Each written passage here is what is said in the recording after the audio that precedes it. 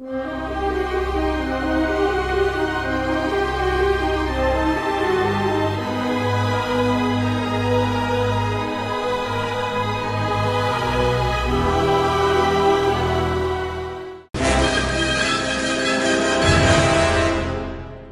so here we go. This is a quick episode 0 where we're going to watch some lore. There's a, as far as I understand, a recap, and then there's a what happened in between, minus spoilers.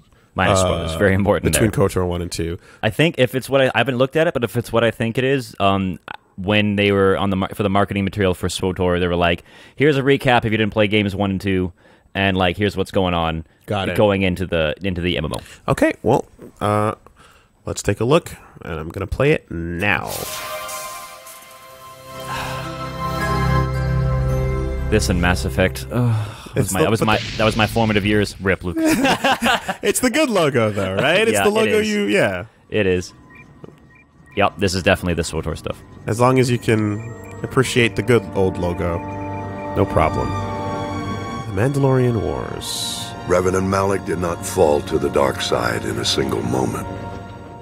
They turned after years spent in war and in defiance of the Jedi Council. Yeah, that was used. I remember. Yep. Revan and Malak's descent into darkness actually began with compassion.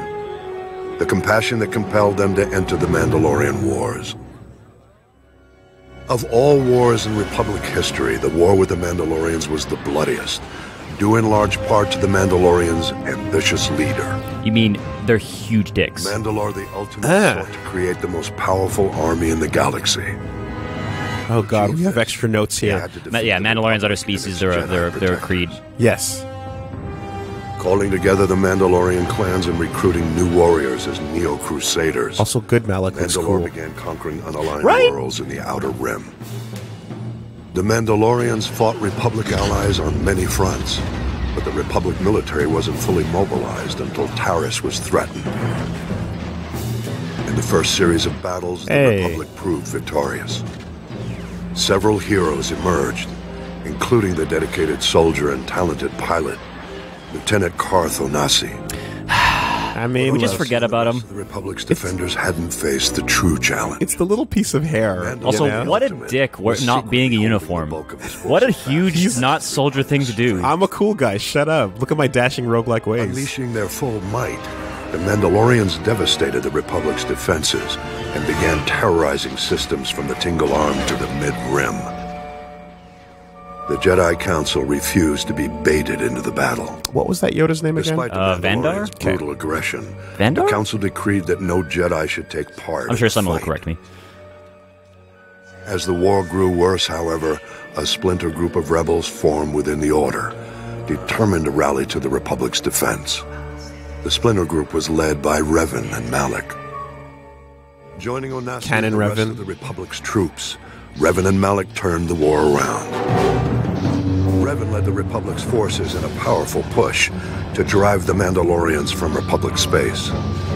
In the final battle, Revan single-handedly slew Mandalore. Destroyed an entire planet and everyone on it. Revan's act destroyed the Mandalorian armies and ended the war, but sacrificed the lives of So this is thousands of Malachor. This is the thing Republic that got brought up and once. Jedi in the process. This was the end of the war. With the war over, dutiful Republic soldiers like KotOR. Remember when Karth shot his shot? Into deep space.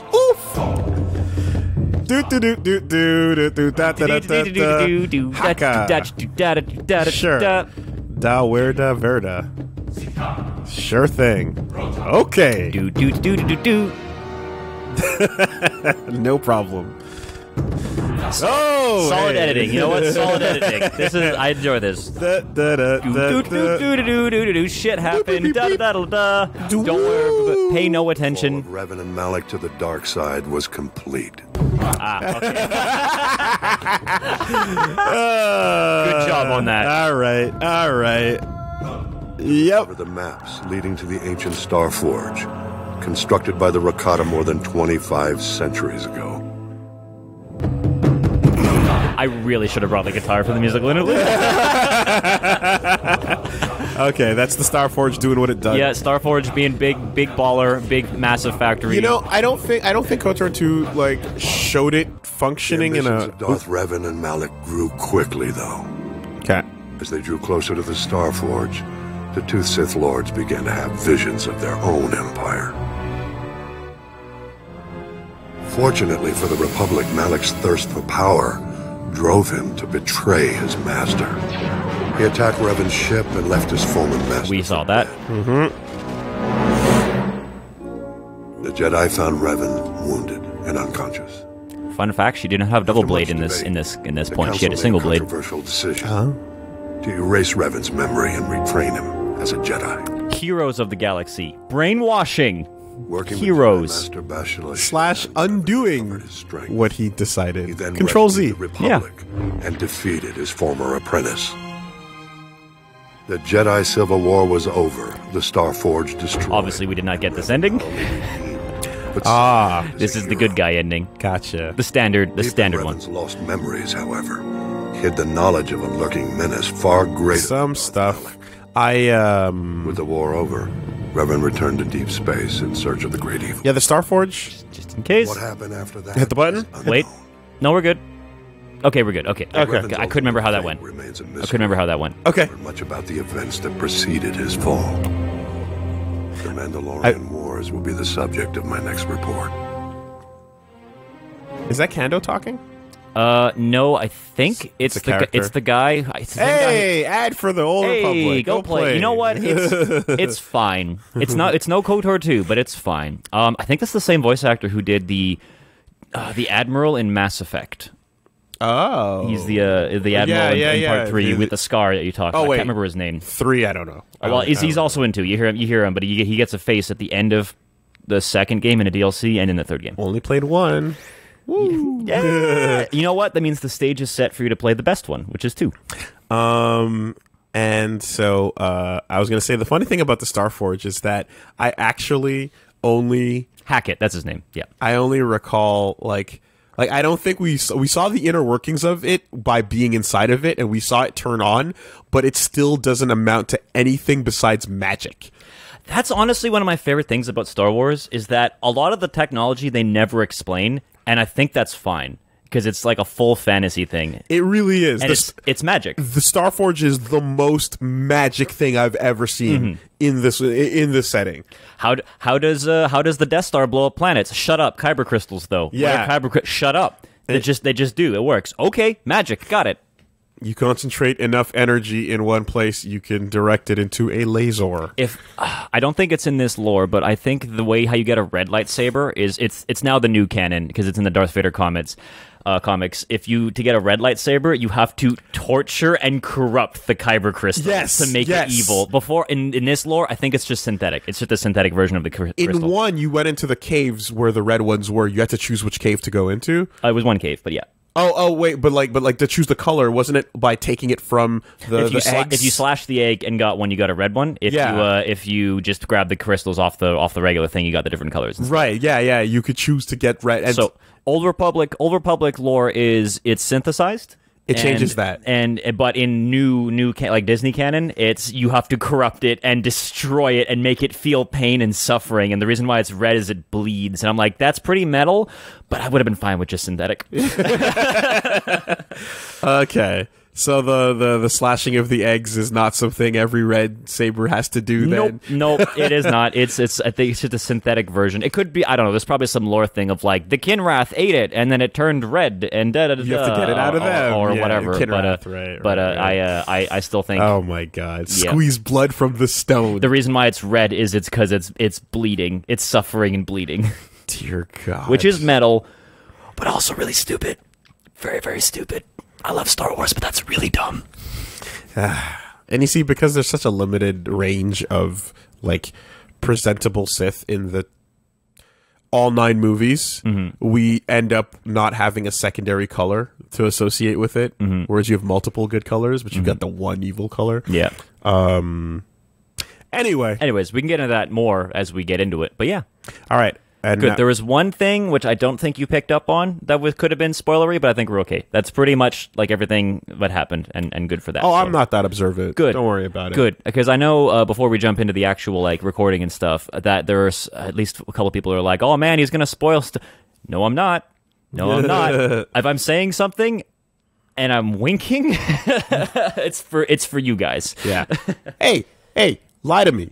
Oh, I will. Lie to me. Oh, don't worry. I will lie to you super hard. Do not worry. Bring me untruths. I will. Okay, so here we go. This is the bridge, I believe.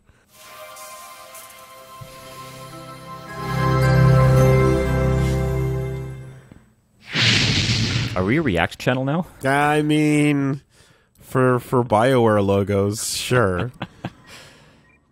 Yeah, it is cool that they actually Yeah. awesome that they threw this kind of stuff into KotOR. Although Among past threats, I assume to the that Republic, people great wanted more than hyperspace just a couple war stands videos. above Okay, all this is the hyperspace. wars in This is the first galactic split. The historical factors that set the stage for the modern conflict bear close examination. I believe the greatest factor of all may have been the way the Republic concluded the Great Hyperspace War. So, Great Hyperspace War is, I think, the first split of Jedi. The in Great old canon. Hyperspace Old War okay. began at a time when the Republic had enjoyed millennia of peace, growth, and consolidation. Oh, look at that. Coruscant. In contrast, the Sith Empire was ending its centuries-long adolescent period. Undiscovered by the Republic, the Sith had conquered all of the star systems near Korriban. They were now seeking new opportunities for expansion. That's the race. Yes, the Sith this race. time, Yeah. As opposed to the Sith Brutal power culture. struggle had Okay. broken out following the death of the Sith ruler. They look fucking cool. Among the They're pretty contenders was baller. the Dark Lord The chat is Naga fucked. Sadao.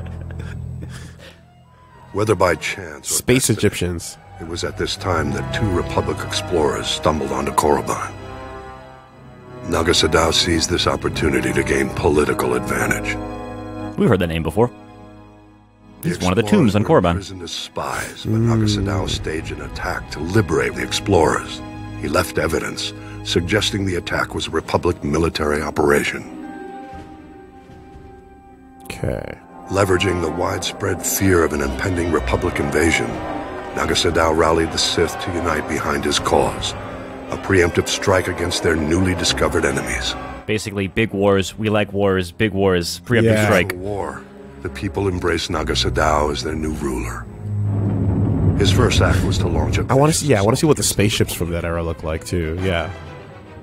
The Sith armies attacked on several fronts, including Coruscant itself.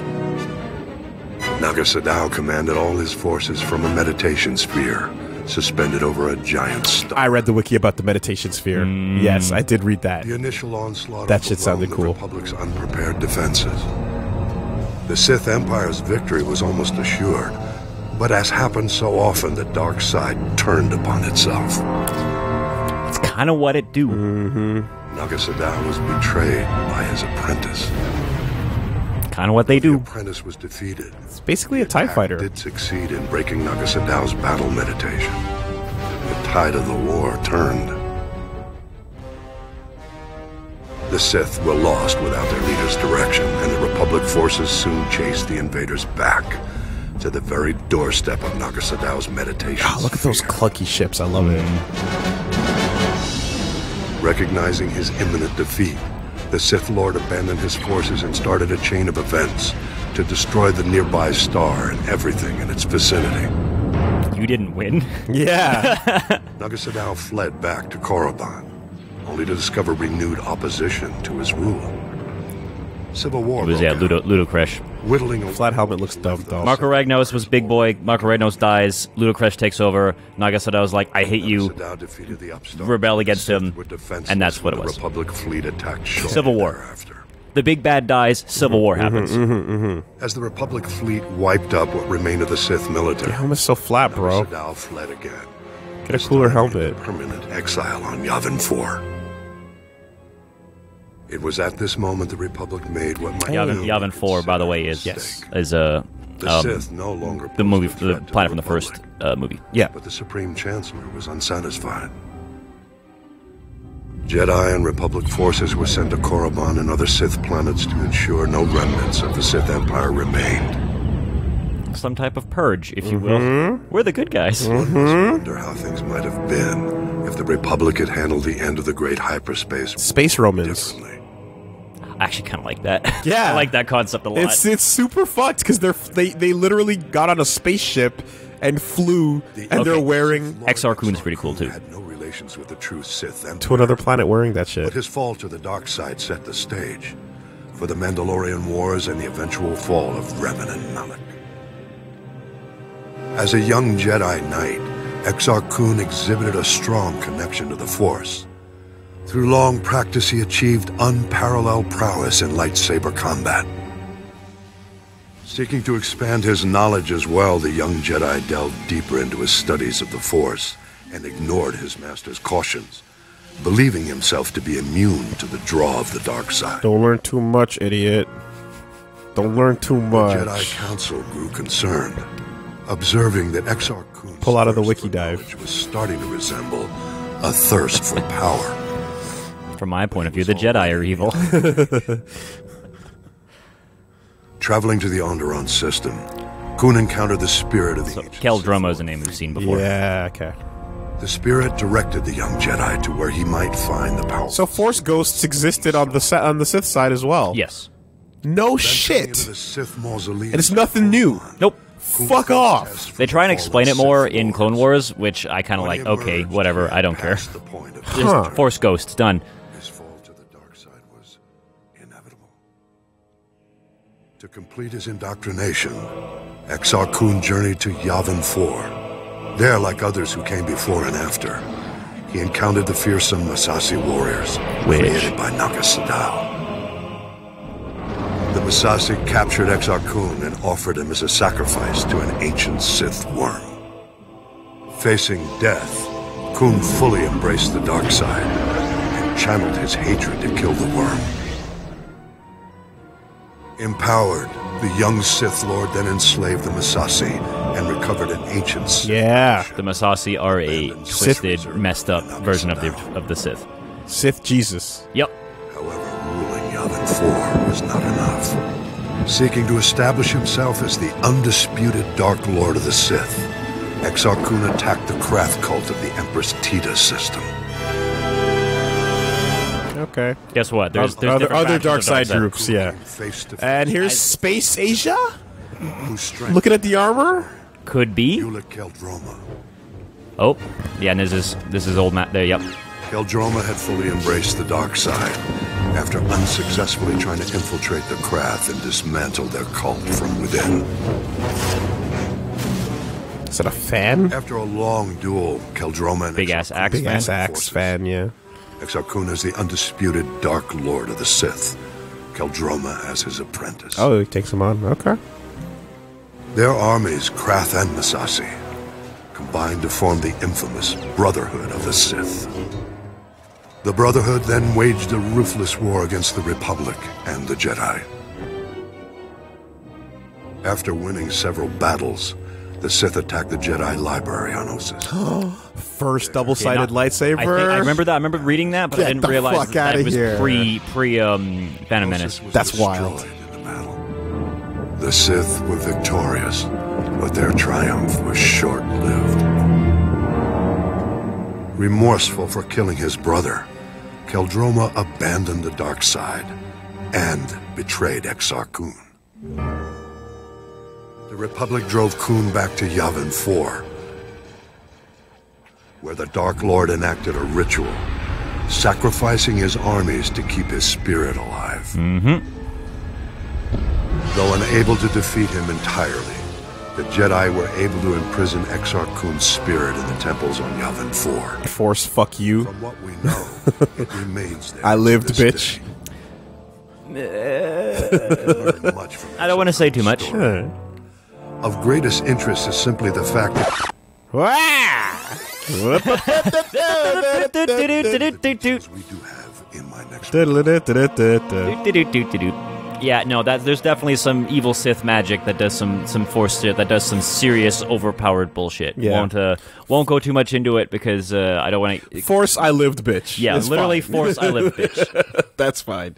That's fine. Interesting to see where some of that came from. And yeah, First Love Double Eyes. You know, honestly, if everything cool that showed up in the movies post original trilogy came from an expanded universe thing first, I would not even remotely be surprised at this point because I'm watching it happen before my very eyes. Yeah. With the new trilogy, you know what I mean? Yeah. Well, if are we leaving this in for episode 0? Yeah. So this is all still there. I mean, but right before we wrap it up here, I was just gonna say, I guess it's interesting because I'm like, my brain is trying to figure out how we go from that Yavin 4 to the one that we saw.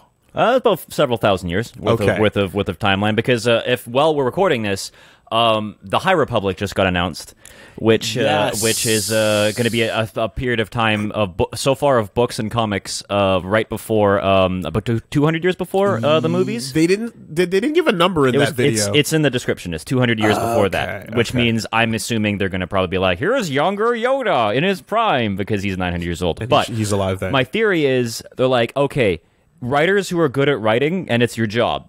Work together, make us new lore. Yeah. Make new characters, make cool stuff, da-da-da-da-da. Be in the same room to plan this out and not all over the... Because that's the non-movie stuff in Star Wars is always better. Case in point, KotOR. And even with the new stuff, like Clone Wars is really good, Rebels is okay, the comics are great, etc. But I feel like Phase 1 is writers, write the stories for us, please. And then Phase 2 is MCU it and adapt the comics and novels into movies. MCU it, and then that way you can already have the source material and go great pull. And we've got and they showed you all those books. Yeah. I saw that with what was it, The Light of the Jedi, and I'm just like, God, look at the artwork of fart smelling on the cover of this book. Yeah, but yeah. Okay. I feel kind of caught up. I didn't have time to ingest all those extra panel of comic stuff that was inserted into there, but for the most part, I think I got this going. Whatever this hand gesture means, I got a feel for that. The wars part happened in the Star Wars part. Wars keep happening. Yeah, that's the big thing.